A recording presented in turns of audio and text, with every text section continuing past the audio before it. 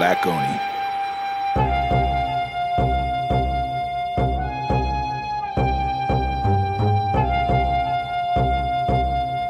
You're now listening to the Black Oni podcast.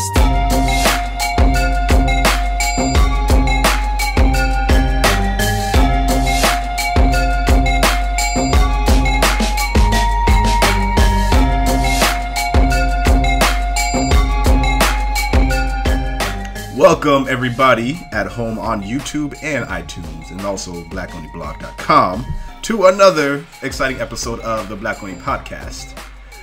This episode is 35, all the way up to 35. It's really exciting for me because, I'm doing this for a little while. And episode is called Why Gotta Be Black Friday? Because, the running joke, of course, is, the Black Friday, etc., etc. And I want to take a moment to introduce my two guests, one of which who has been on the podcast already. You might remember him from before, Trinity Mark Blue. Hello. Yeah, he's putting on his headphones now. Yeah. And we have Insanely Gaming here, Mallory. We've been actually trying to get her on the podcast for a while. I know, finally, after probably 5 or 6 attempts. Yeah, a few attempts, but either way, I'm excited to have you on because there's a lot to talk about, and also I think you would have some really cool and exciting energy to bring to the table, so thank you for coming. Cool. Yeah. And we're going to jump right into the icebreaker, and I'll ask you two, and myself, of course, what was the best and worst controller of all time, in your opinion? You want me to go first? I'll go first. You can go first. Okay, so best controller of all time. Gotta be PlayStation 3 controller. My hands are super tiny, and it's really difficult for me to play on controllers that are bigger than the PlayStation 3 controller, so I'm gonna just kind of spiral into the worst controller, which is the Xbox controller, because it's just a little, I know everybody loves that controller, but it's just a little too chunky for me, and it hurts my hands. It's funny because I love the PlayStation 3 controller, but I even have a modded Power A controller that I use for the PlayStation just because the tinier the better. If it could just be this big. So, are you talking the original Xbox controller in terms of the one you don't like? I'm all about it. Even the mice that I use too, just super tiny. So, yes. Yeah, I mean, I'm the Xbox 360 controller. The Xbox One, or the original Xbox controller would be, I don't know, I don't like that controller either, so maybe it's just because I'm a PlayStation fangirl. I don't know. I think that might be it. PlayStation fangirl. Might be a little biased. I don't know. Yeah, I think. Yeah, I like PlayStation a lot. So I mean, for me, I have large hands, so when I have a small controller, it's very strange for me. So I really like having the larger controllers. But before I say what my favorite and least favorite is. I find it really interesting, though, that your least favorite one is the Xbox 360 controller, because a lot of people love that controller. Yeah. Love it, love it, love it. So, it's interesting. I know. That's what I said. It's pretty. I think my opinion is pretty unpopular. That. And what about you, Trinity Mark Blue? I feel a little bit similar. I like the DualShock controllers, all of them, for a while up until now. They were the same for 3 generations, so there wasn't much difference to them. But I think the best controller I've used thus far would have to be the DualShock 4. I thought I liked the DualShock 3, and I did for a couple of years, but then after feeling how the DualShock 4 is just an evolution of that, it's just, I can't really imagine going back to it. I play my PlayStation 3 sometimes, and it just feels so different. The the grips feel shorter. Yeah. They kind of don't go to the bottom of my hand like DualShock 4 does. So I like the DualShock 4 a lot. I think they did a great job with that controller. The worst one I've used in my experience, I didn't have the original Xbox. I played it with you, of course, but I didn't have it, every day like you did. Yeah. But I did have an N64. I have an N64 actually upstairs somewhere, and I don't really like those controllers. That controller makes no sense to me. I have no idea what's going on with it. I feel like they were trying to be cool and futuristic, and it just didn't really work out. Like, you have an analog stick in the middle of the fucking controller. But a lot of people play that controller. Go ahead. Yeah. I think she's on a little bit of a delay. But yeah, the N64. Yeah, like you said though, Mallory. I'm on a delay. Yeah, I mean we work around it. I think my least favorite controller is the original Xbox controller. Like that controller was like, I have big hands and I've always had large hands, but that controller was just massive, like for no reason. Like I remember one time I dropped it on my foot and like I screamed out loud because it just hurt so bad. Oh, I thought that was the Xbox you dropped. Oh, the Xbox too. I've dropped the Xbox on my foot before too. It's not my favorite, but the Xbox S controller was a huge improvement, and really? I would be tempted to give it to that or the PlayStation 4 DualShock controller as like my favorite controls of all time. Yeah. But I think I got to give it to the PlayStation 1 because I'm using that one right now. Yeah. I mean, I guess we can give Microsoft some slack. It was their first console, but I mean, yeah, you'd think they'd spend more time. That first controller was terrible. Horrible. And we're going to jump into the rest of the podcast now. What games have you two been playing? So we'll start with Mallory. Uh-oh. We'll start with Trinity because she just disconnected. Oh. Okay. What have I been playing? I've been playing a lot of GTA 5 for PS4. A lot of my friends got that as well, so we've been playing together when we can. Pretty fun. I only had the original GTA 5 for PS3 for about like a month and a half, so... You sold it right after? Yeah, pretty much. I sold or gave my PS3 to my girlfriend and her little siblings because they didn't have a console. Oh, yeah. It was like a week and some change before the PS4 actually came out, so... So it's good to actually be spending some hours on it. It's pretty fun. I've also been playing Little Big Planet 3. Oh, how was that? I experienced one glitch so far as like one of the first levels, the first or second level, where you had to kind of get to the top of the level before the two sides of it like squished you. Oh no. And like if it squished you, obviously you lose, but you should be able to like respawn yourself. Right. That wouldn't work. What? So luckily I figured out what I was actually supposed to do so I wouldn't die and that wouldn't happen. But I don't know if they've patched it so that's fixed or not, but hopefully. That's only one glitch I've experienced. But other than that, I'm really enjoying it.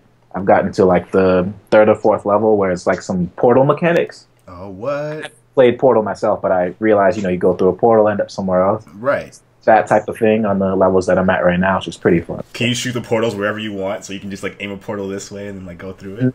They're already set in places, but you can move them around with like switches and stuff like that. And you have to get to certain parts of the level, which is really fun. So all right. Makes you think, which is really cool. Nice addition. That's not bad. Yeah. Not bad at all. Not at all. So if you could tell people which game to buy this Christmas, would you tell them they should pick up Little Big Planet? I think if you play with a lot of people regularly, Little Big Planet would definitely be one of the games to pick up for you and obviously your friends or whoever may come over your house. If you have kids in your house, I think it would be great to pick up Little Big Planet. I'm not too sure about single-player games. Maybe you have some insight on that. There are a couple coming out still. Yeah, there are a couple coming out. Yeah. What about you, Mallory? What are you playing?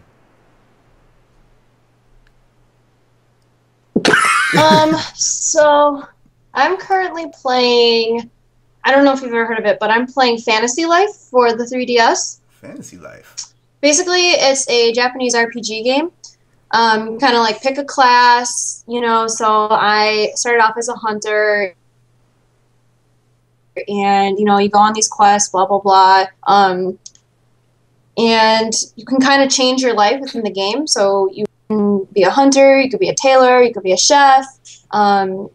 Basically, you have the option to kind of play as, whatever life you want to play.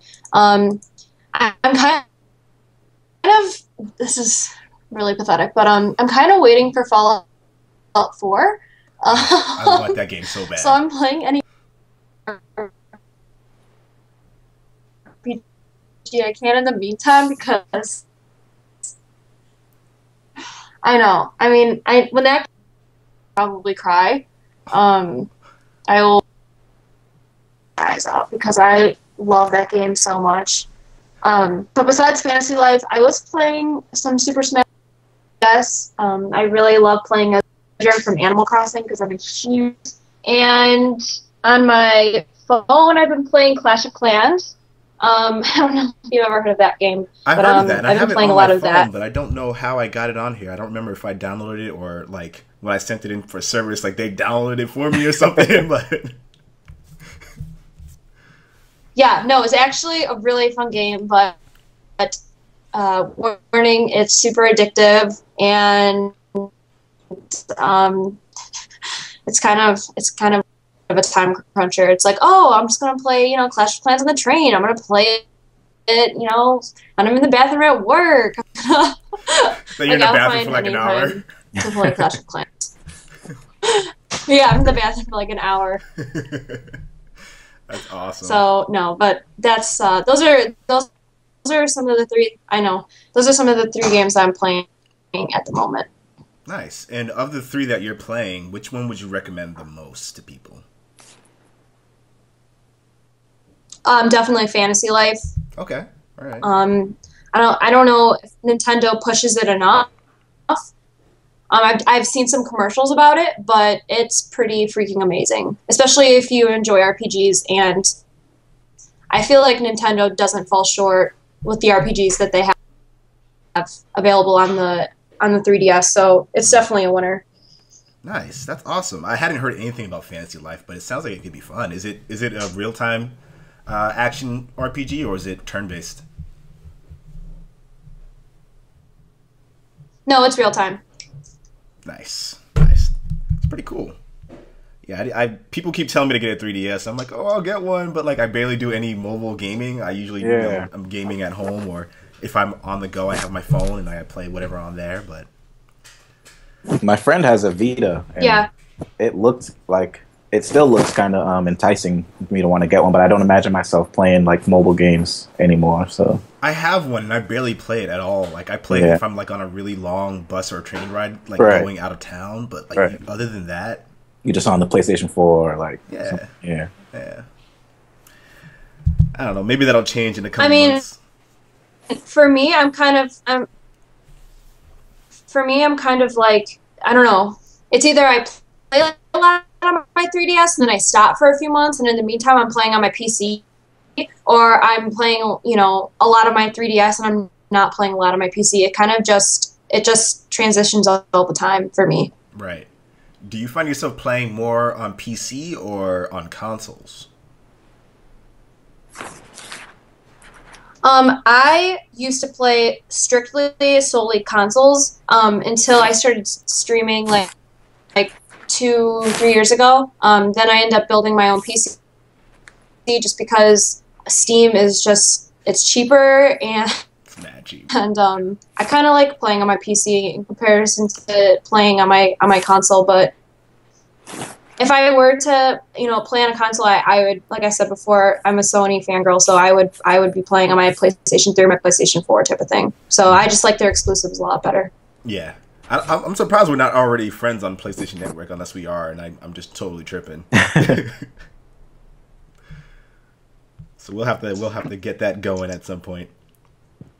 So we'll talk definitely.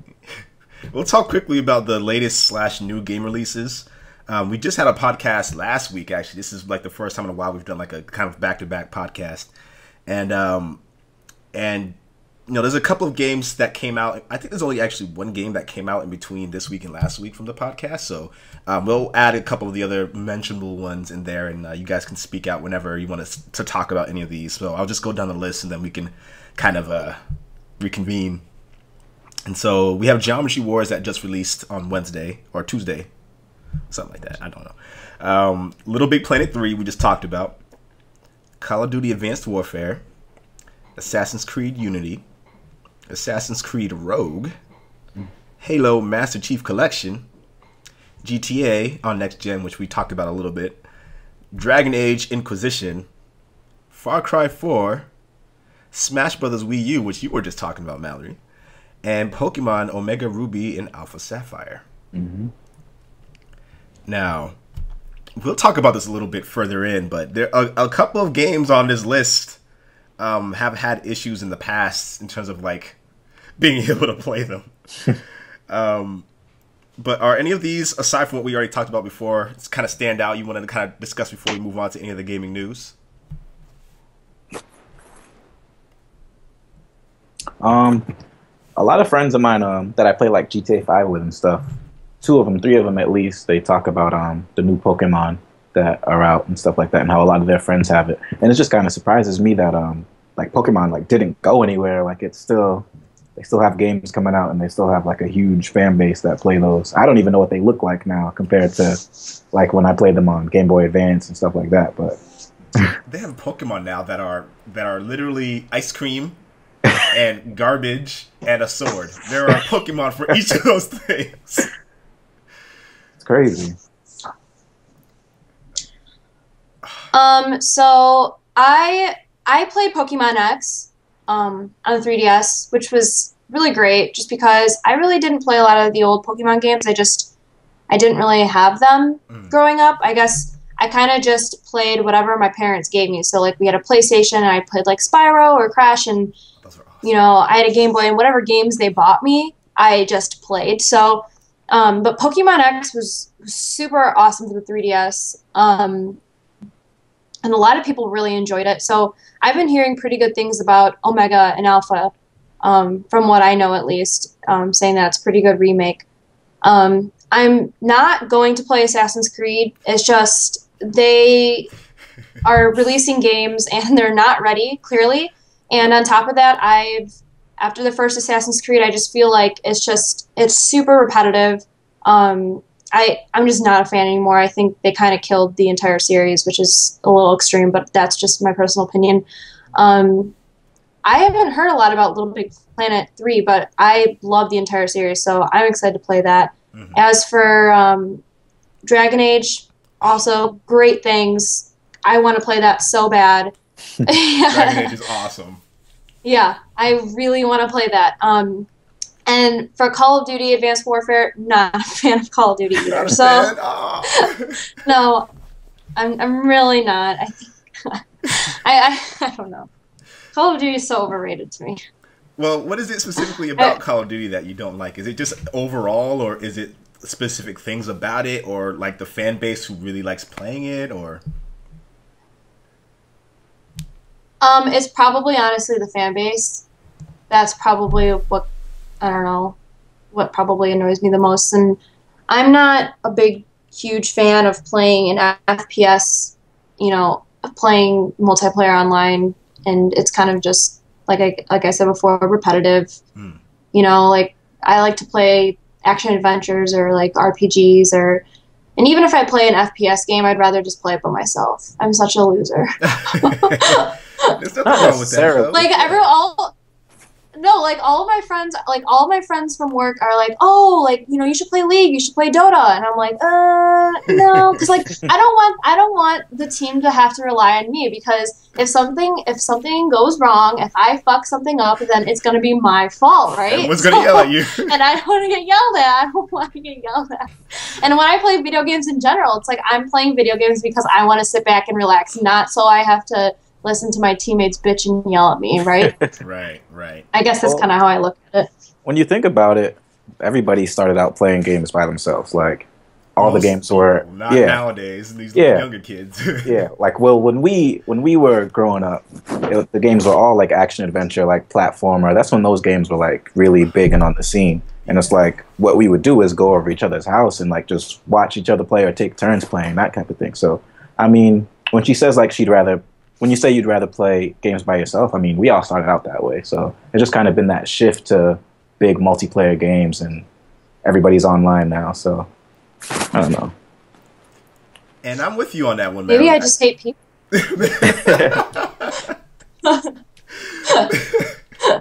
I mean, I'm with you in a lot of ways. Like a lot of the times, I like to kind of like zone out and just be in my own element and play my game the way I want. But there are other times too when I just feel like, you know, especially because I have such a large number of, you know, people that I play games with regularly, I can jump on to any number of games with them and start playing, and it'll be like the old days of, you know, playing games with, you know, this dude over here, you know, Trinity Mark. We used to play games all the time, and so it's cool to kind of be able to have that flexibility to jump into it. But yeah, I understand, you know, especially when it comes to League of Legends and Call of Duty. If you're playing with people that you don't really know and they have microphones on, they can get really assholey, really assholey. The internet is a horrible place. I love the internet, but it's just such a bad place.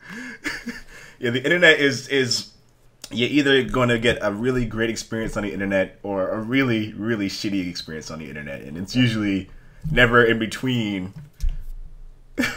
I love it. I love the internet. It's a great tool and everything. The connectivity and the instantaneous like aspect of it is great, but it just gives people a voice behind the screen, and it's just so horrible. Yeah, they can say whatever the hell they want, and no consequences or repercussions or anything like that. And we could have like a whole podcast about that. Yeah, we really could. We really could. And I think Mal just got disconnected.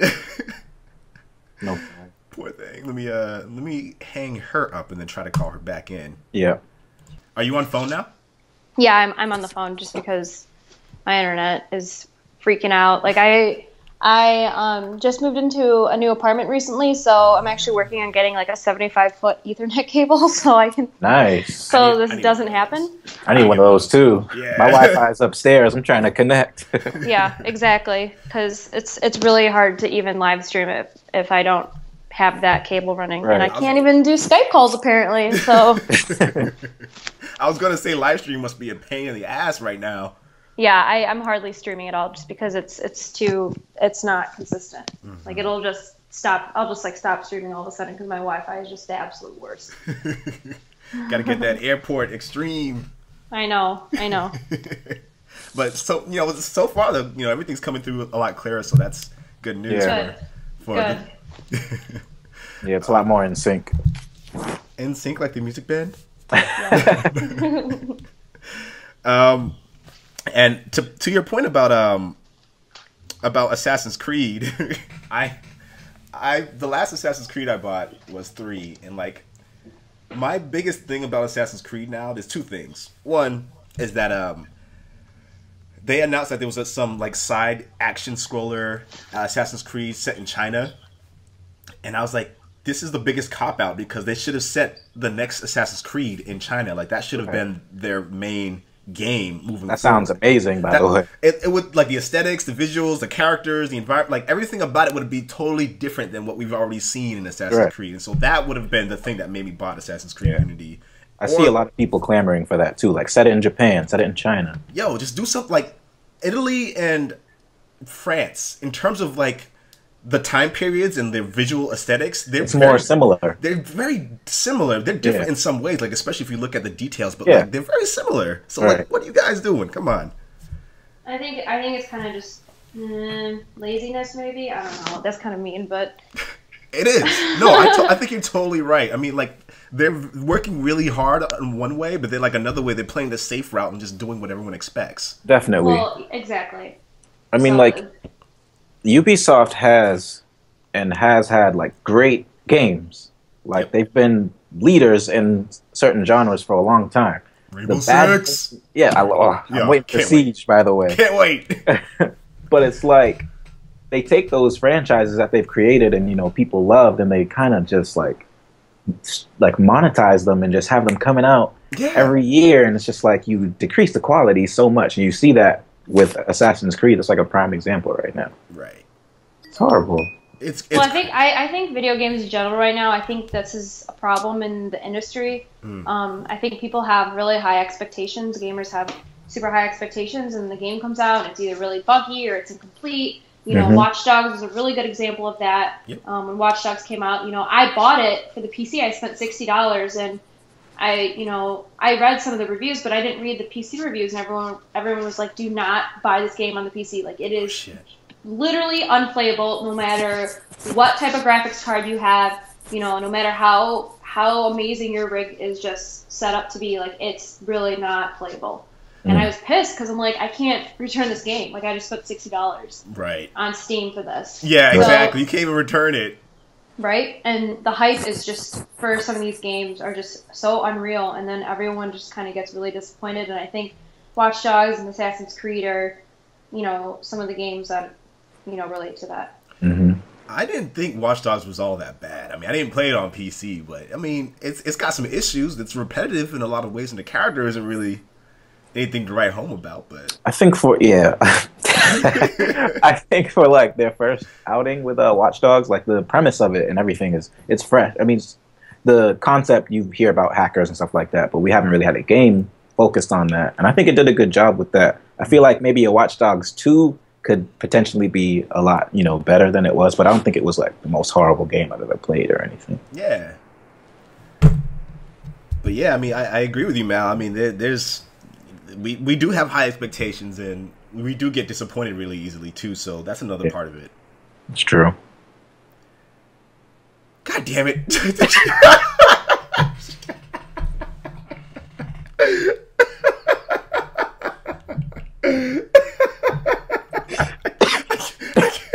So for you guys at home who don't know what just happened, it's not funny, but it's funny. Yo, it's not funny because we were having such a great... There she is. I'm sorry, that was pretty funny. Did you hear what I said to you last time?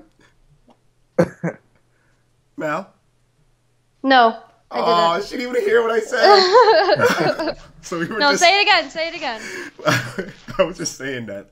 Like, I totally agree with what you were saying, though, is that, like, you know, we have really high expectations for games when they come out, and especially when the bar gets set and we see it, and we're like, oh, it's gonna be this and it's gonna be that. Like, we're at a fault in that way, that we get too excited about games before they come out.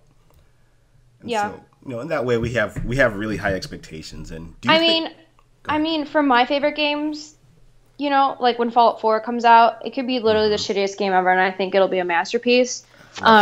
You know, with the BioShock series, every time the new games came out, for the most part, I was pretty happy about them. Like, my favorite franchises, when they do come out, I'm pretty happy with them. But, you know, during E3, you know, you see everybody kind of just go completely wild over games, and then, you know, people kind of just get upset over them. So I think it's the gaming community, though. Go ahead. Sorry. Yeah, exactly. The gaming community is a very volatile group. But the way you feel about Fallout is the way I feel about Metal Gear. Are you guys? There we go. All right, cool. Yeah. That's your game. Right. Yeah, I love Metal Gear. It's my shit. Since day one. Yeah, absolutely. Now I think the internet over here, I think it's just a Skype problem, to be honest, because now mine is like acting all wonky and shit. God damn it. Yo. I think it's Skype, man. It's got to be Skype, because now me and you, we're coming through really glitchy. Yeah. We'll move into the rest of the podcast so we can get through this. Dark Souls 2 was added to the list of next and current gen games. And I say next and current because, like, we're still in that transition where we're talking about, you know, next gen. We're in next gen, but this is current gen now, so we can just say current gen from now on. But you know, I called it a while back. I said Dark Souls is coming.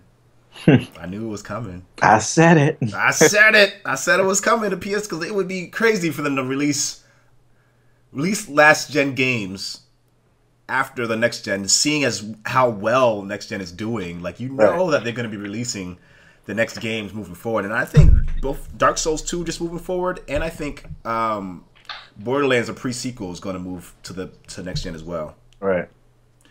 Are you guys bothered by the fact that we're getting so many ports?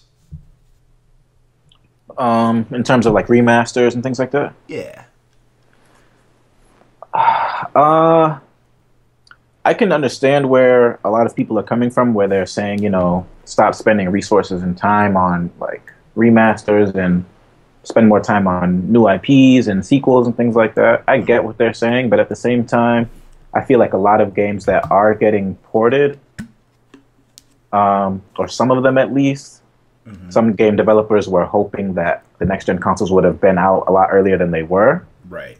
So, I mean, I feel like they might feel like they owe it to put, their games on the next gen, especially since it's not like they're not that separate, the last gen and current gen consoles. Like it's like a year apart now since, PS4 came out and things like that. So right. I feel like they're like, why not? We'll put our game on the next gen too. But I mean, I can see why some people would be upset with that, because that is time and money that they're spending putting the same game on a new console. You know what I mean? Mm-hmm. How do you guys feel about that? I don't know. I think people will buy the games anyways. Obviously, if there's a demand for it, then they're going to do it, and I feel like there is. But at the same time, I don't own a PS4 right now. Like, my family owns one, but I don't own any of the new gen consoles just because I feel like there aren't any powerful exclusives dedicated to those consoles. So I know for a fact that when Uncharted 4 comes out for the PlayStation 4, I'm going to buy a PS4, specifically just for that game. But I mean, there's nothing there really isn't anything new. So I kind of disagree or agree with what you had to say. That's that there's kind of a lag there where developers kind of had to wait. I agree with you. Well, I also disagree. I think there are a lot of really great games to play on PlayStation 4 right now, and Xbox One, actually. There's a bunch of games, but there are also a lot on last gen to still play, and there's still a lot on PC. So there's still a lot of games for people to play across the board. Right, so there just isn't a rush. I think is what it is too. A lot of people have huge backlogs still. Like, I'm thinking about getting like a PlayStation 3 very, very cheap somewhere because there's just so many games. Yeah. Oh, I mean, that's a great console, and there's so many great games for that console too. I mean, there are great exclusives for the Xbox One and the PS4. I'm not saying that there aren't. I'm just there are some that Little Big Planet 3. Like I could have got a PS4 just for that game too because I'm in love with that series as well. But like my Steam account has 200 games right now, and damn. Yeah, so I probably should play a good chunk of those games before I spend $300 something on a PS4. Yeah, but I really want one too. So it's not that I don't want one. It's just like, well, just logic wise, if I have 200 games on my Steam account, then maybe I should just wait a little bit until something like Uncharted 4 comes out, because then I definitely would want to play that on release. So I agree with you though. I think there are definitely some good games to play on PS4 and Xbox One, but I don't think the big heavy games have hit just yet. I mean, it's the first year of the console, you know what I mean? But I agree. I don't think there's a rush because there's not an Uncharted 4 out yet. There's not Halo 5 Guardians out.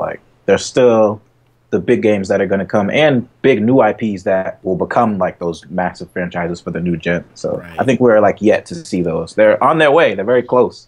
And to be fair, we've got some really great games in the first year. I mean, I remember the PS3 and 360 launch. 360 had maybe 2 or 3 games that were everyone's got to get them when they get a 360. And then PS4. The 360 had some stuff. I remember people they'll still say they love some 360 launch games. The PS3? Yeah, the PS3 had Resistance, and that was it.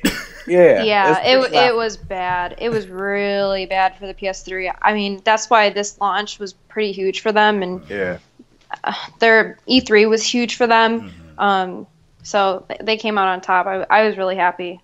I was happy about Happy that. about PS3 got slammed for like a generation. So. Oh, Yo. for sure. Like 5 years, and then like 5 years, and they're like, oh, by the way, now we're kicking some serious ass. And they've had great content between those 5 years, of course. Yeah, but they were just getting pummeled for a while, and I was just like, oh, PlayStation, what are you doing? Like in my opinion, I think Xbox won the gen for the most part. Xbox 360. I think PS3 had great games. It did, wonderfully, but at the same time, it wasn't the giant that PS2 was. Yeah. So I think PS4 is heading more towards that direction. I know it's still early, but the momentum it has is crazy. So even with the Xbox One being $330 in some retailers now, right. We're gonna talk about this very soon of like the numbers, the actual numbers themselves. Right. But before we do that, I do want to move to the next thing on the podcast agenda is David Jaffe. Assuming we're all fans of his. Working on a new title with a new studio, and this goes hand in hand with the Sony holding its PlayStation experience with some promised surprises in December. Do you think? What do you think this game is going to be? Do you think it's going to be anything kind of like God of War related, Twisted Metal related, a new IP? I honestly haven't even heard about it. So I would like to have an opinion. Yes. Yes. I'm hoping it's God of War related. I would really appreciate that. Yeah, I'm on the fence about that now because I love God of War. Like, I love that game so much. Mm-hmm. And unless they're planning to do something really, really different with it, right, either with a new character or with Kratos in a completely new area after what happened in God of War 3, right, like, I don't want to see another rendition of him before, like, in between that timeline, because like we've had it so many times now. Had a lot of them on the PSP, like yeah, had a lot of them. Yeah, and I love Greek mythology, but I can't help but think it'd be beating a dead horse if we get another one. But at the same time, I love that game so much. I would play it. I would totally play it. Right. I mean, I think it's time for some new IPs. We need to see some new exclusives, I think. Yeah. I mean, obviously there already have been some, but I would like to see some more. Yeah. I like the way she thinks. With that said, I feel like I don't hope it's God of War related, but I hope, being that it's David Jaffe, I saw that article that said he's working on a game. I hope that it's on that scale. I hope he has like cooked up something pretty amazing kind of on that scale, whether it's like a completely different story and character, like you said, like completely different genre. Like, I hope it's on that God of War scale. Yeah. I'll say that. Yeah. Yeah, that's one thing God of War always did really well, is their sense of scale, their sense of scope was just like, yeah, you felt like there was like an environment, like a world around you, It was... The hype is real. Just don't have super high expectations. Even though I'm sure he won't disappoint. So right. I'm with you on that one. I'm with you.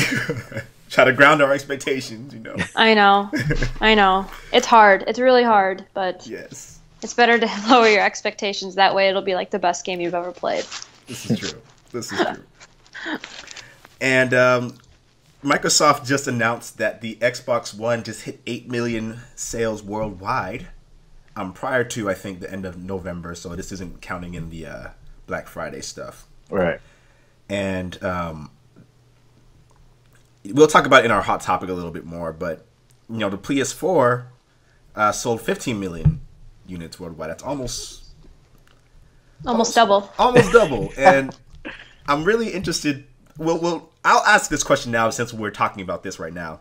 Do you think the Xbox One beat out the PS4 this holiday season in terms of like Black Friday, Cyber Monday deals? In terms of like sales performance, like between the two of them?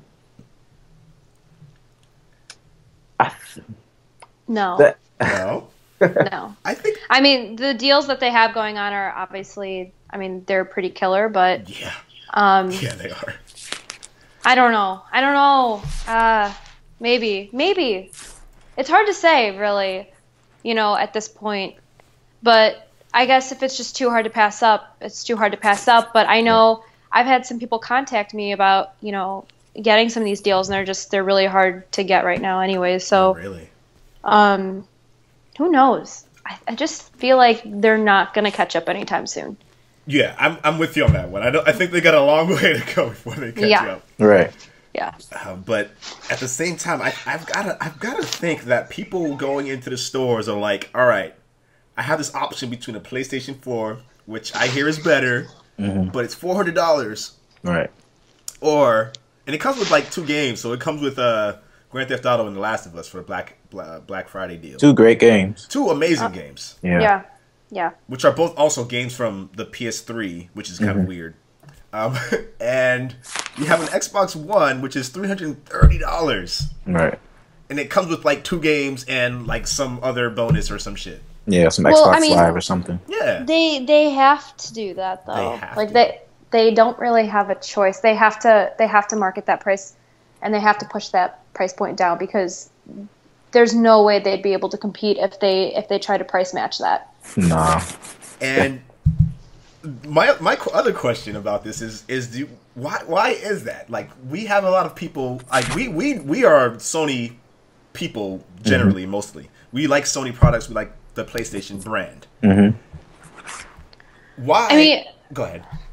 you want me to be honest? Like, I really think they kind of just from the beginning ruined it. I mean, Microsoft has a ton of potential, and they've always been the top dog. Always have been the top dog. So people's expectations were really high. Come time E3, when they announced the new consoles, like, they kind of blew it. And and E3 is something that most people in the gaming community are familiar with, but I feel like it their news and PlayStation news kind of trickled down, and more people heard about it than just the hardcore gamers who are just watching E3. But they kind of just blew it from the beginning with some of the announcements that they have had, and I don't know. Yeah. It was pretty disappointing for some people. I remember going to that E3, and I remember when Sony had their press conference later that day, people were just ecstatic. Like,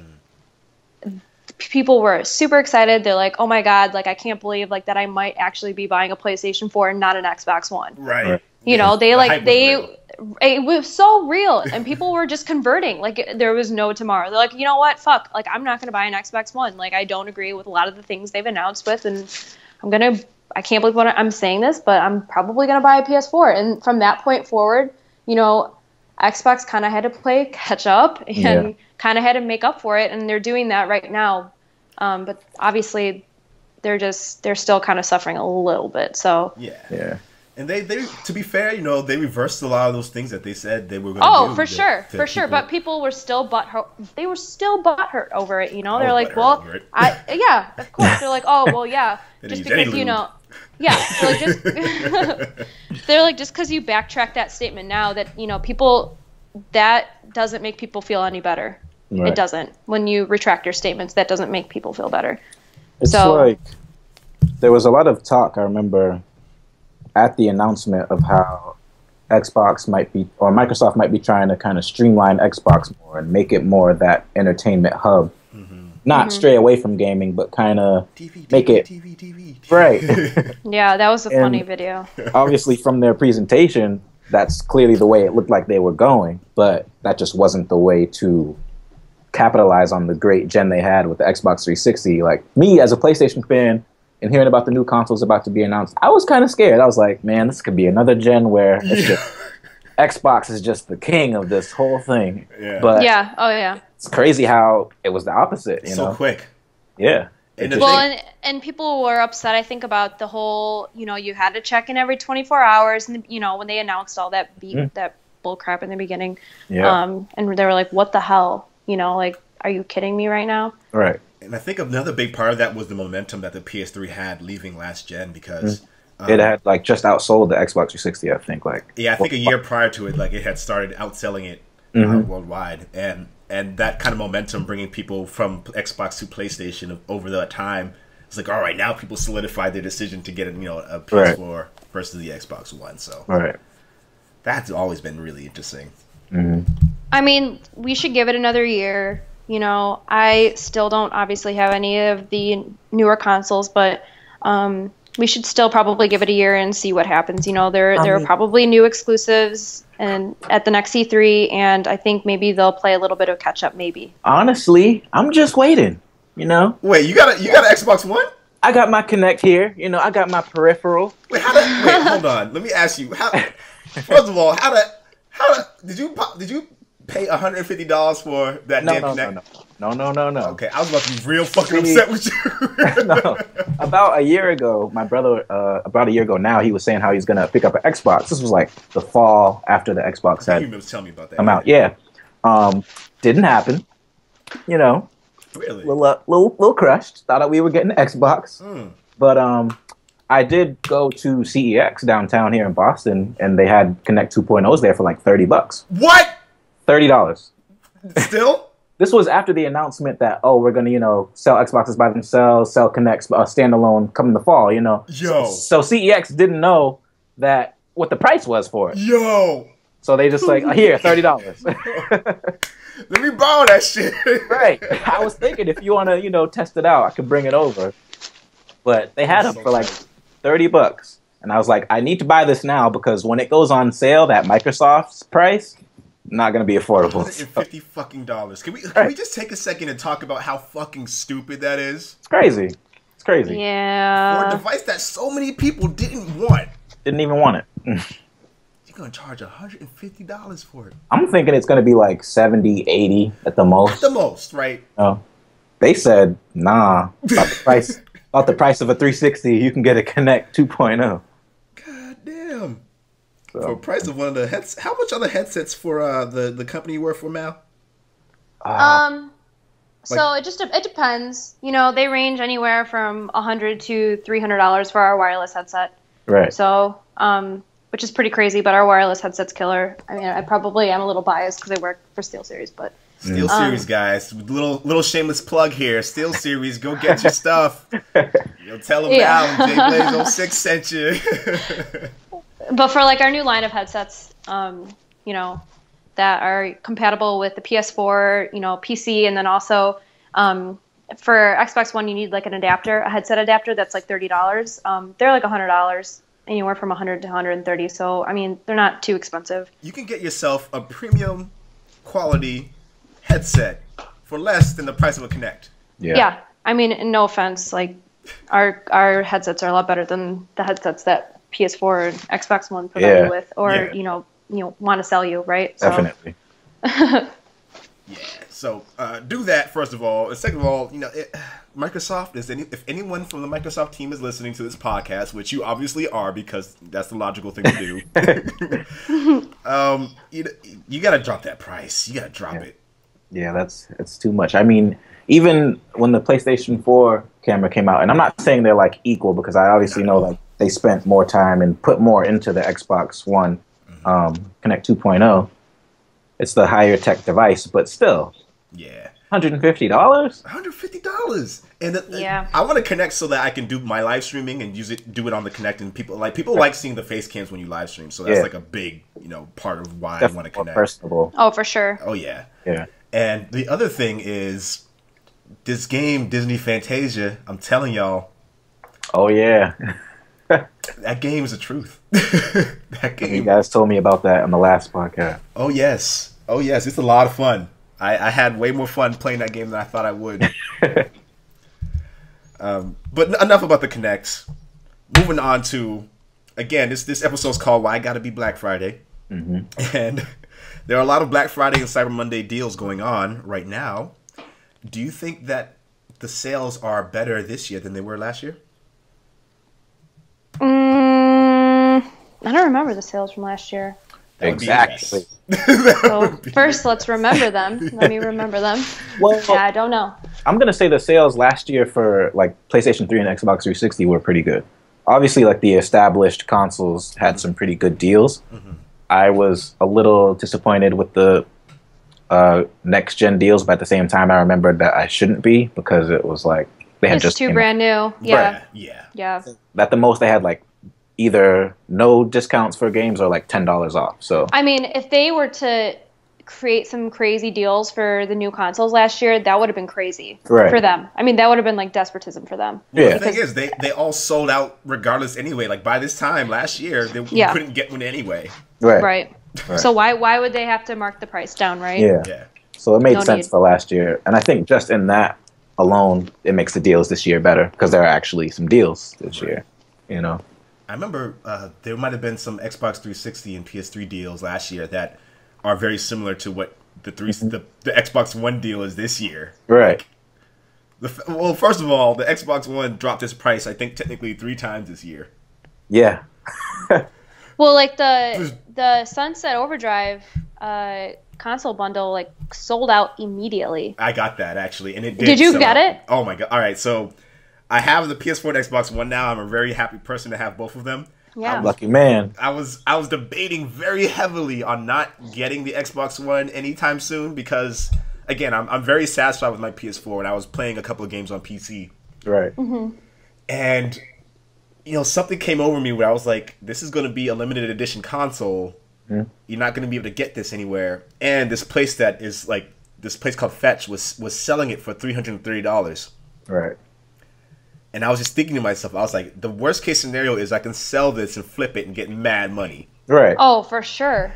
and here I am with a fucking Xbox One sitting on my gaming entertainment area. And I caved. I was like, I'm going to play it. I'm going to play it. You're a double console gamer again. I'm a double console. It's been a while. I would love Since to be a original. double console gamer. Not gonna lie. I mean, would. hey, just come down to the Black Oni area. We'll all get together for some gaming. This podcast is making me want to go and buy a PS4 or an Xbox One right now. More so PS4, but yeah. If you get a PS4, you'll have somebody to play with. You got Mar Blue. You got J Blaze 06. I think if you're waiting still, I think like the top of this year coming up is going to be a good time. Oh yeah. Yeah. To get some stuff. Yeah, because like the thing about getting a PS4 now is that like you're not getting a discount on anything; you're just getting more with it. Right. Well, exactly. So, but I mean, that's still a pretty good deal, though. That is a pretty good deal. Yeah, it's a pretty good deal. I won't be mad at you if you get one. Just saying. I'm planning to double my console up. Yeah, you got that Connect already, man. You were smart. You got to Connect when you knew that shit was gonna be cheap. That was some smart shit. I thought about it and I was like, I gotta do it. That was some smart I gotta shit. do it. But I mean, I was debating. I was gonna possibly get the Wii U, which I don't want a Wii U, but for Super Smash Brothers and Mario Kart 8, I thought maybe it would have been worth it, because it's not that expensive. So, and a lot. I mean, when that the bundle came out for the Wii U with Super Smash Brothers and those controllers, that sold out immediately as well. How much was that for? Oh crap! I want to say, was it $2 something? I think it was from like $250 to $300 for the bundle. Yeah, for the bundle. Yeah. Wow. Yeah. Because I was under the impression that like all the bundles I was seeing were like still $300. I'm like, yo, your shit is literally only $30 cheaper than the Xbox One. Right. No, I know it's not that much. I don't know off the top of my head, but I knew it wasn't that much. Yeah. Yeah. Oh man, I should have fucking did that. Because Yeah. I'm looking at Wii U's too. I want to play some Mario Kart 8. I just want to play Bayonetta. That's all I want to fucking play. That's all I want. Oh man. Anyway, we're moving on to the hot topics of the podcast because this is a hot episode. Do either of you have some guest topics you'd like to introduce into the podcast before we move on to anything else? Guest topics? Mm-hmm. It could be anything you want. Oh, the only topic I want to talk about is probably Fallout. That's okay. Let's talk about Fallout. Let's talk about this for a second. What were the latest rumors you heard about Fallout? Oh my god. So I guess the latest rumor was that I guess a place, I don't know if it was in Germany, I don't know where, but basically there was a trademark for Fallout. What was it called? Something about Boston. Yes. Yeah. So IGN reported about it. Game Informer reported about it, and then a few hours later it was debunked.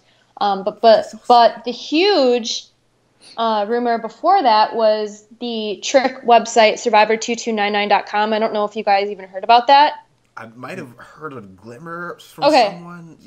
So this is what happened. So basically there was just this, website that apparently Bethesda, like in the code, it was supposed to be from Bethesda. It was like some marketing hype that they created, but basically there was some Morse code on the page. It was a black page, and it was just like this Morse code that was talking about like Boston and Fallout 4, and people lost their shit. People lost their shit on Reddit. I lost my shit. I'm like, this is it. This is it. Like, it's coming out. Like, I'm ready for this. And, within the next few weeks, it kind of like flourished a little bit. Like, you could see like the Fallout, terminal, and you could hear some more Morse code, and it looked legit. It was super legit. And Bethesda never commented on it, right? It's like trolls. Oh my God, yeah. So it's like 2 weeks at this point. I'm like, this is it. Like, there's no way. I mean, Bethesda didn't say anything. They're kind of quiet about it. So if this is the case, then this is a real thing. And people on Twitter were freaking out. And then finally, one of Bethesda's employees came out and were like, yeah, we are not affiliated with Survivor2299.com. So the guy ended up doing an AMA on Reddit, and everyone's like, I fucking hate you, but I fucking love you, because that was because it was really good. Like, it was super awesome. Like, what you did was amazing. So I'm just kind of done with the hype, and I mean, not the hype, with the rumors, because I believe every single one of them, and then I just want to curl up and cry, because I'm like, why did I even believe that? It's so sad. But I guess there's some rumors that they're gonna announce at the video game VGX. Who knows? I really don't know. I want to believe, but I should probably not. I'm all right. I'm on the same camp. I don't know what to believe anymore, because we've heard so many things. I would love for it to be in Boston. Oh, I think it will be. I honestly think it will be. If it's not. Did we hear rumors about that from like 2 years ago, when they were like, oh, they're sending scouts, or sending a scouting party to like scope out Boston? I was like, yes. Yeah. Oh yeah. So I mean, it just makes sense that it would be there. I don't know where else it would take place in the United States, to be honest. I think it would be a perfect follow up, and it's funny because Jeffrey Knight.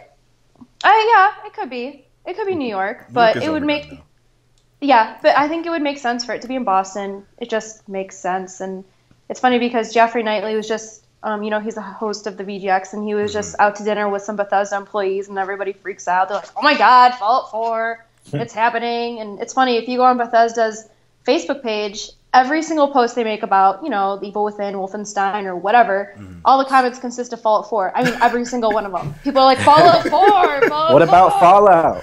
Yeah. Hey, Evil Within just released. I don't care. I want Fallout. And everyone's like, it's probably not going to come out, Mallory. Like, just don't get your hopes up. I'm like, it's coming out. If they didn't create a Fallout 4, they're fucking stupid. That's money down the drain they don't even care about. Right. It'll happen. Yeah. Okay, I'm done with Fallout now. Well, I'm so obsessed with it. It's kind of sick. Okay, one more question about Fallout before I ask another question that's actually not on the agenda. What did you like more, Fallout 3 or Fallout New Vegas? Well, the Fallout 3 storyline is so much more powerful than New Vegas' storyline, but yes. I like the DLCs a lot better in Fallout 3. But I feel like I like Fallout New Vegas better.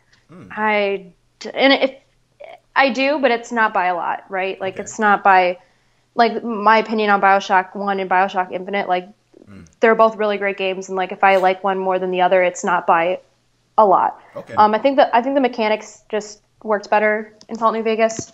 Like, the strip was, I don't know, like, the whole strip in New Vegas was kind of disappointing for people, just because they created a lot of hype around how it would be just amazing, and like in the middle, right, there was nothing there. Yeah, and it was just super hard to get into, right? Like, if it's that exclusive, like, it should be a lot more amazing than it really was made out to be.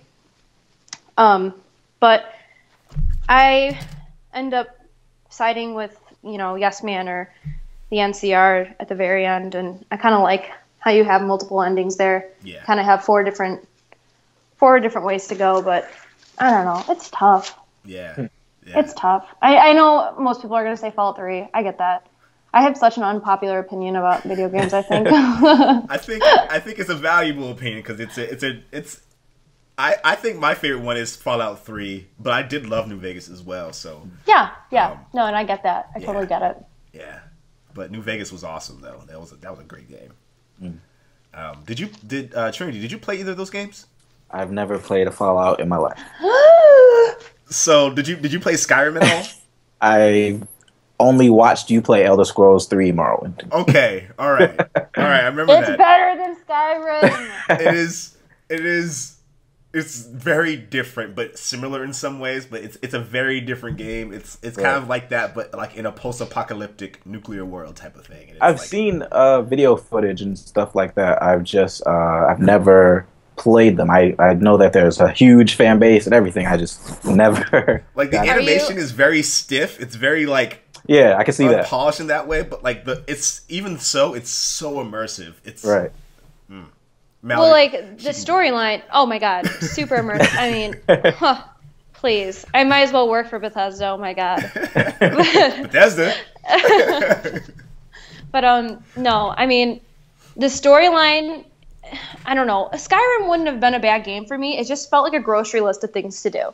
You know, like the storyline was just kind of trickled throughout, and it was just like, where am I? Like, what am I doing? Like, how do I get back to the main storyline? Whereas Fallout, every quest kind of matters, and it intertwines with the main story, right? And it does determine, you know, the outcome of the game. It determines more cohesive in that way. Yeah, exactly. Yeah. And I like that a lot better, right, than kind of just being scatterbrained in Skyrim and having to do this and having to do that, but it doesn't really kind of matter in the end sometimes, you know? I love that game. I know. I agree with you, though. Now that I'm thinking about it that way, like, yeah, you're totally right about that. Yeah. So. You know, what do you... All right. So, the Video Game Awards 2 years ago was all right. I remember it just being like, okay, all right, cool. Was that like the first year they called it VGX, I think? I think that was last year. Okay. Last year was the first time they called it VGX, and I right. fucking hated it. Yeah. Didn't they announce Skyrim at the Video Game Awards though a few years ago? Probably. I think they did, and I think that's why people are expecting Fallout 4. But I'm like I said, not gonna expect it. Maybe I will, but I'm not gonna tell anybody. I'm not gonna say anything anymore. What are your thoughts on the VGX or the Video Game Awards show in general? I don't know. It's there. It's a thing. I think in recent years it's kind of been just this cool kind of holiday video game show to watch, and it was cool. You know, why not? We like to watch video game shows. I think they brought more weight to it when they started doing things like the Uncharted 2 game reveal, the gameplay reveal there, things like that. I think they kind of brought it notoriety doing things like that. But that was kind of like the only time. Yeah, that was like the height of those Video Game Award shows. Right. Like, that was the biggest thing about it. I think in recent years, it's just kind of reverted back to that game show to watch during, you know, the winter months. You know what I mean? It's so lame now. It's like, I remember they had unveiled Uncharted, and it was like, oh, Uncharted 4! It was like, oh, it's this map with, like, fucking someone's voice over it. With, like, an event like that, something they would do, like, at E3, but they did it at the Video Game Awards. It's like, whoa, that's really cool. Yeah, but, they gotta bring it back up. They gotta, and fucking that shit, like, they had a musical performance in VGX, so I was like, oh, cool, this is gonna be a musical performance. And it was, like, totally unrelated to gaming in every way. Yeah, stuff like that kind of pisses me off. I'm not gonna lie. Yeah, and it pisses me off because there are so many well-known and non-well-known musicians and artists that they could have used that were all based on, like, nerd culture. It didn't have to even be just gaming in general. It could have been nerd culture in general, and that would have had so much more of a bigger impact on people who, like, would watch that show. And then Joel McHale. Something just dawned on me. I think this is why the gaming industry drops the ball so much with, like, things like VGX and stuff like this. They have no idea what they're doing. I think that there aren't enough gamers in the game industry, if that makes sense. Okay. I think that there are gamers in the game industry, but I don't think they're in places of power. Right. I think they're more employees and kind of, you know, can share their input, but it probably won't get to the higher ups and, like, make its way into, you know, the impression of the show and stuff like that. Right. Yeah, and I can kind of actually even say that's like a fact. So. It's totally a fact. Yeah. And I think the prime example of it is, like, what happened with the Xbox. Whoever I don't even remember the guy's name, the head of Xbox at the time. Yeah. Horrible. their head now, Phil, Yeah. is doing great. I think he's doing an awesome job. Yeah. I think if he was in charge from the beginning, it'd be a much different outcome than we have right now. Yeah, So- and people don't realize how big, you know, like a face like Phil Spencer is big for Right. Xbox in comparison to, I don't even remember who the last dude was. Who was the last dude? Don. Yeah, that's. But like he effed up big time. Yeah, he did. Yeah, Big he did. time. Yeah. Like, I mean, people don't realize like how much it actually does affect sales. So, Absolutely. yeah. I mean, if you're gonna have someone that higher up, they got to know their shit, you know. Yeah. And you know, they got to be able to make good decisions based off, you know, the gaming community as a whole. Right. So, I think that's why, though, to your question, I think that's why it's been sucky, the Video Game Awards, for the past the past 2 years, I think, or 3 years since the Uncharted 2 reveal, it's kind of just trickled down. I think that's why. Yeah. Or it could be a big reason why. Hopefully, because I remember Jeff, he was like, he was talking about like how he wanted to be a bigger part of the production of it and making it a thing for gamers. That I still feel like he didn't have enough involvement in it, or if he did, he fucked up. Right. But hopefully we'll see something cool this year. I mean, I'm not holding my breath. I might not even watch it, but Right. It makes me think almost back to when G4 was G4. oh, G4, And we had so many shows that were about gaming. oh, it was so awesome. Even like late at night, they would show like the compilation of like old video games and stuff like that. We used to be up until like 2 a.m. watching that, dude. It was amazing. Yeah. And I feel like the game industry has like lost that. And it's so evident, you know? I mean, but we have the internet though. That's the thing. Like, Yeah. gamers dominate streaming and YouTube right now. Yeah. Like, I mean, Mallory can be a pretty good example of that too. She does live streaming as well, and so. Right. Can you tell people what your live streaming your handle is? so my live streaming handle is Insanely Gaming without the G. Okay. I wanted to be Insanely Gaming, but it was already taken. Write that down. But I used to stream a lot of Minecraft. At the moment, I'm kind of just streaming whatever I feel like. So last week I was streaming Five Nights at Freddy's 2. I don't know if you guys heard of that game. I heard of it. Yeah, so basically you're like an employee at Chuck E. Cheese and like all these animatronics come to life and you kind of have to stop them from getting to the office. It's pretty scary. I'm a big creepy shit. That sounds crazy. my viewers like it when I play with the lights off and I'm like, why? Oh, Why do you do this to me? That's awesome. But big fan of games like that, like Slender and Amnesia and Penumbra, and I really want to play The Evil Within. It looks pretty good, so Yeah, it does actually. yeah.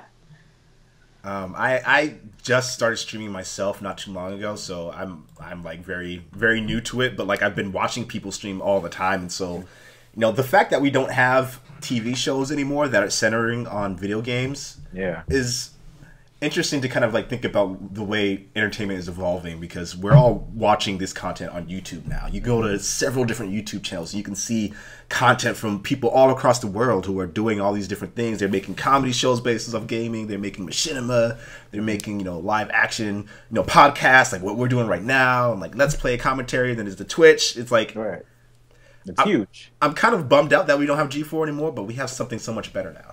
Yeah. We definitely have something so much better. And it's crazy because when I saw the reveal of Halo 5 Guardians gameplay, and I saw like they had two commentators like spectating the match, and I'm like, this looks just like a sports, like something sports on TV or something that I was watching. I'm like, if this was on TV, this would be my ESPN. I will be here I would be watching that shit all the time. Yeah. And I'm like, if it could make that push from like, because not everybody's going to be able to like know where to go on the internet, you know, to see something like that, you know. Right. If it could make that push to like, even like a time slot on TV or something like that, I think that would be great for like gaming in general. Because like a new frontier, It used like to be Arena. yeah. Just gotta get back to I mean, I think all of it's changing. You know, just like, you know, international for Dota 2 this past summer. You know, it was on ESPN. I mean, yeah, I mean, it's changing. You know, the prize pool was how many how many $1 million was it? I don't even know. The fact that you said many $1 million. Yeah, many. I'm not even saying it correctly, obviously, but No, I'm saying like it was like 10 million. I don't know. It was huge, but like that's a lot of money for freaking Dota 2. You know, awesome. And the fact that ESPN is recognizing it as an esport and maybe a sport in general, I think is huge. It's great. So I think it is kind of meshing mainstream-ish, but I think if we give it a few years, I support it. It will be. And people our age definitely understand. It's hard. Never mind. I'm gonna retract that statement. So people our age are either immersed in internet culture or they are just completely out of it, right? Like they use like Instagram and Facebook, and that's the extent of their knowledge, right? And I think that's kind of where the split is right now. And I think it will merge eventually, where people will become a lot more knowledgeable on that. But I know, like, older generations are just not. They just do not understand why people want to watch people play video games on Twitch. My parents, like, I don't understand. Like, why would you want to watch somebody play video games on Twitch? And I'm like, think about it, like, if you don't have access to that video game, right? Say you don't have the console, say you don't have the money to buy the game, but you really want to see it and see maybe if it's even worth it, right? The $60, the $40, whatever, then you can watch somebody stream it for free. Like you have access to that. And, there's a lot of personalities that are hilarious or, either really good at what they play and people want to watch. And I don't think it's crazy. So I wrote an article about that very thing, talking about that, like really going into depth about like why people watch. And like it totally makes sense because like especially for the competitive games, people watch people play games right now. They watch sports. That's people playing games. Right. And in those situations, you don't even hear the players. You just hear the commentators and that's it. Right. I mean, people want to get better at CSGO. People want to get better at League and, StarCraft and Dota because they want to be esports players. And I totally get that. And, if you're familiar with the gaming community and the pros and you watch how they play and their play style, then it's something that you can, use for your own gameplay and hopefully get better, if that's an aspiration of yours. So that alone, is big for gamers. Yeah. Besides the whole entertainment aspect, right? And that's just like a whole nother ball game. I think one of the greatest additions to like Xbox One and PS4 is that live stream capability. I think that's great. It's so easy because like so I'm using a Mac. If I were to be like doing a lot of live streaming, I would probably want to get a PC. Like if I was doing like computer streaming, because like the tools that you need to use for your Mac in order to live stream properly is like ridiculous. You need to have so many things open.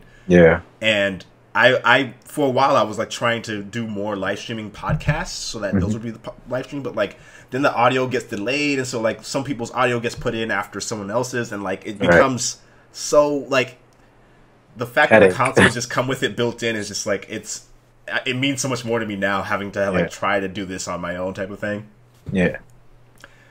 And Mallory, I think you probably have better experience with live streaming on PC than I do.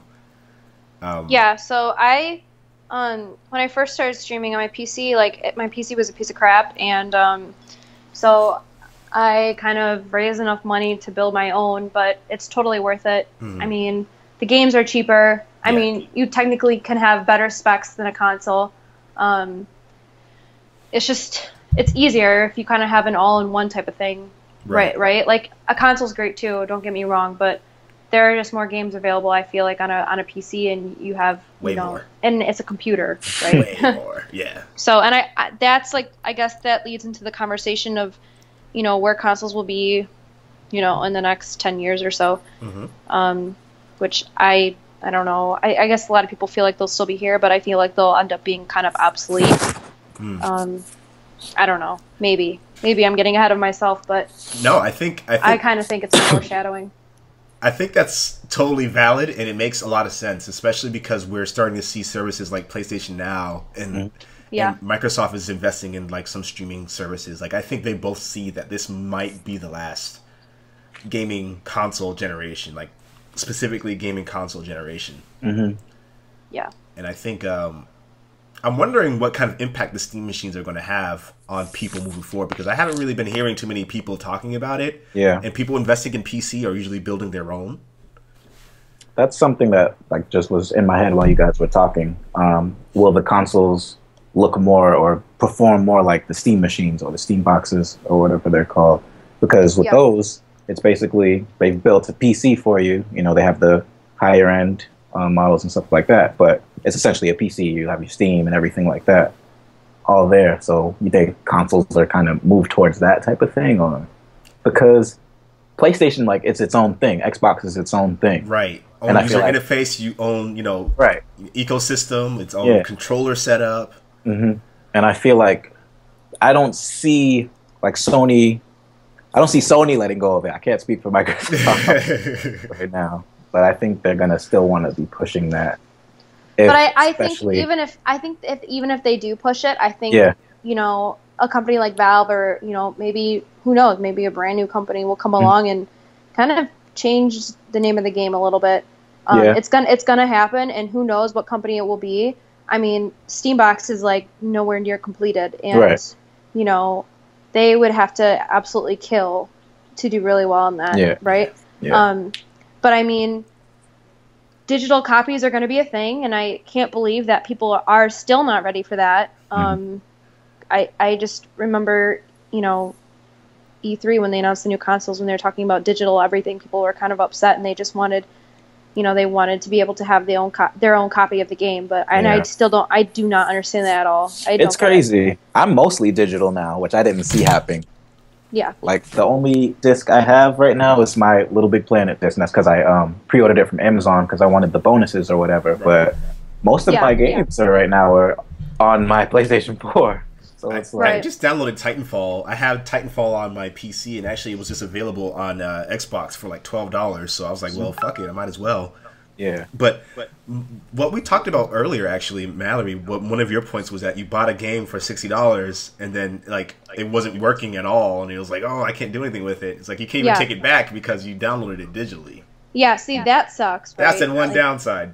Yeah, for sure. I mean, there's pros and cons to each side. There's pros and cons to having digital copies, right? Like, you can have a beautiful collection on your shelf, and it looks pretty damn awesome, right? You can show off about how many games you have, right? Yeah. And then in comparison to having a Steam library and not being able to return games like that and not getting your money back. Right. So I get it. There totally are pros and cons, but I think, you know, like, my graphics card is better than the PS4 and Xbox One stuff. So but it's the truth. It's true. Yeah. No, it is. And like, that's the thing. Like, and obviously, like, okay, it better be, because I spent way more money on building my own computer than buying a PS4 and Xbox One. So that's, I get that. Yeah. But I just think something's going to happen where things are going to kind of mesh together, and gaming singularity. Yeah. Yeah. I would be in support of that, though, because if there was the two sides of the coin, right? This is in relation to one of the things on the hot topic about the Warframe developers talking about the next gen consoles. Is the two sides of that, right? Where you have games that are created and they're created for PC, but they're not fully optimized to run certain specs on a PC. So like Assassin's Creed Unity, for example, which ran like shit for most of the consoles anyway. Right. Apparently runs like the worst on PC before that patch would ever fix things. And that just kind of talks to the point of what optimization looks like for each of those kind of companies. And that's the downside, I guess, of PC, is that there will always be people who are like way behind the curve who will want to play certain games, and like developers have to cater to those people as well as the people who are investing in the more upgraded technology and the more top-notch technology. Whereas with the consoles, they always know what they're working with the consoles, and so that's kind of like, as if I was a developer, those would be things that I would be thinking about all the time. Right. With that said, though, I mean, you definitely get your most bang for your buck when it comes to PC, because you get mods that go with them. You get the PC like infrastructure isn't going anywhere anytime soon. So like games that you've had since the 80s will still work on your PC. Right. And like exactly. And like, I'd rather play Minecraft on my PC in comparison to playing it on an Xbox or PS4. Right. It's just you can mod things. It's better. I don't know. I'm incredibly jealous of how many articles I see of Grand Theft Auto 4 having so many mods. I'm like, I haven't even played Grand Theft Auto 4 in years, but these mods make it look so amazing. Right. It's like, Oh, yeah. I can't experience that. Yeah. Right. I can't do that. Well, maybe you should. Very true. Very true. Maybe. But but think about it, right? Like, it's a lot easier to go to the store, pick up a PS4 and an Xbox One than, researching about parts and Right. building a computer. And, that's not something that is easy to do. You Right. know, I had to have a lot of help doing that. You know, I had to ask a lot of people for advice on, what part should I get, and Right. and it's a lot of work, and people don't want to put that work in, and I totally understand. Yeah. And that's why you would buy a console over building your own PC. I Mm-hmm. mean, if you wanted to, buy your own PC, a gaming PC, those are freaking expensive. Expensive I mean, as fuck. building your own is already expensive, okay? But if you want to get one that's pre-built, it's even more expensive. Yeah, and so- people don't have that kind of money. So, that's why consoles are here, and they're probably going to stick around for a little bit longer. But I feel like something will happen where someone will come in, who knows what company, Yeah. and kind of change things up a little bit to where Right. it's going to be a lot more accessible for people. I'm sure it's in the works too. Yeah. Yeah, I think, Oh, yeah. and again, I would be in total support of that because I like the idea of building my own PC as well, but like I'm also like in the mindset of like having these experiences on consoles and like Right. knowing, Metal Gear is a bad example because that is coming to PC. Right. But like all of my experiences throughout growing up with like the PS2, the PS1, the PS3, like playing all those Metal Gear games on those consoles and like just the way that felt, Right, exactly. Yeah, I get it. So I don't know. I think the next few years for video games and I think technology in general will be pretty interesting. Really, really interesting. Mm-hmm. Wait, he's about to pull something out. He's about to pull something out. Had to do it. Oh, he's got his original PlayStation. Had to do it. His original, the OG PS. Well, wait for it. Wait for it. Click. Ah. Had to keep it. Yo, I think I sold mine to Sakani a while ago. Oh yeah, I remember that. I remember that. Yeah, that was a long time. I should have kept that shit, man. I should have kept it. And so we're moving on to our final topics of the podcast, and we already talked about the Xbox One beating PS4, blah blah blah. So why is it the Wii U has apparently the highest rated first party games of all of the consoles right now? Mm-hmm. And of course that means that they don't have as many third party games, but Right. why is it still being outsold by the Xbox One and PS4? That is really interesting. Nostalgia. So you think that people's nostalgia is getting in the way of them getting a Wii U, or? Oh, I'm sorry. I'm an idiot. No, I might have just Wait, No. really rephrase funny. that again. Rephrase what you just said. So No, I think that her response was to why they're the highest rated, oh, Yeah, okay, yes, okay, yeah. yeah, okay, which makes sense. right. There's still a lot of staying power in like Mario and franchises yeah. like that. So, I think that's kind of all Nintendo has left, to be and honest. I think they did a great job with Bayonetta 2. They did. Yeah. So, That was all platinum though. right, That was all platinum. That's technically a third party game that they made True, first party. true. But the question was, why is it still being outsold by the Xbox One and the PS4, despite it being the highest rated of the three? I think. Because, Go ahead. because it's a piece of shit.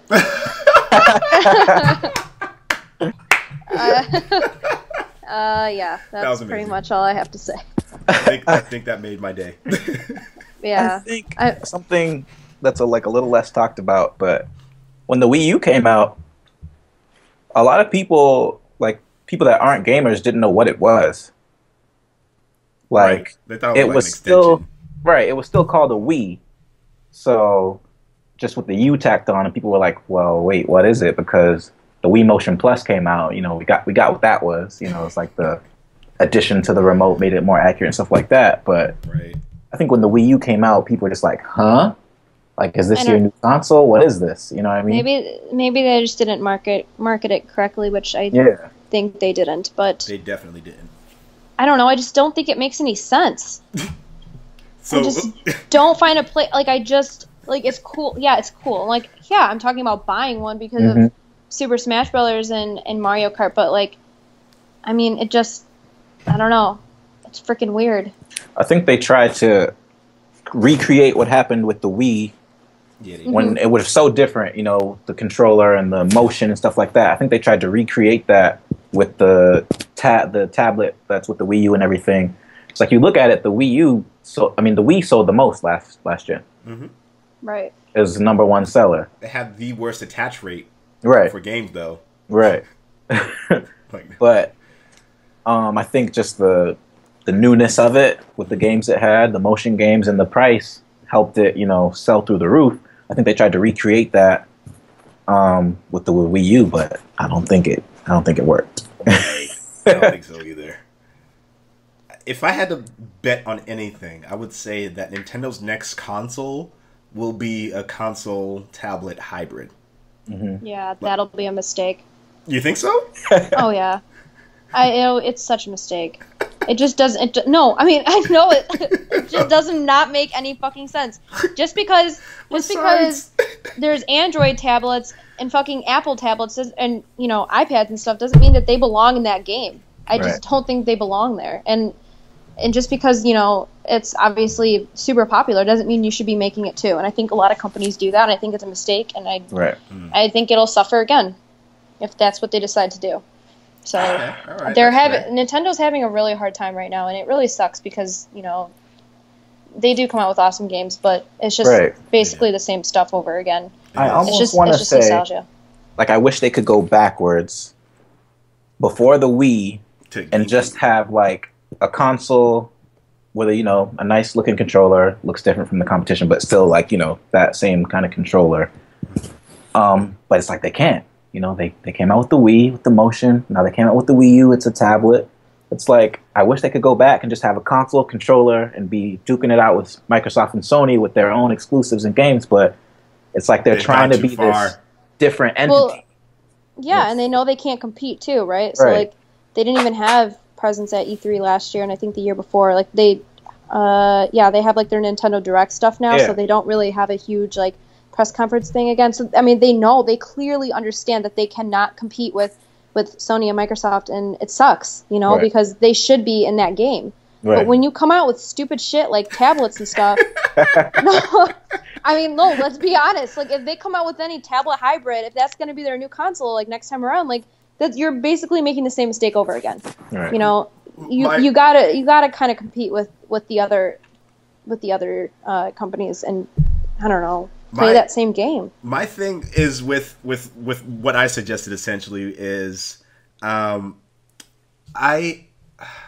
think it would be really cool for them if they did, because they have the Nintendo 3DS, and that has been the hottest selling handheld device.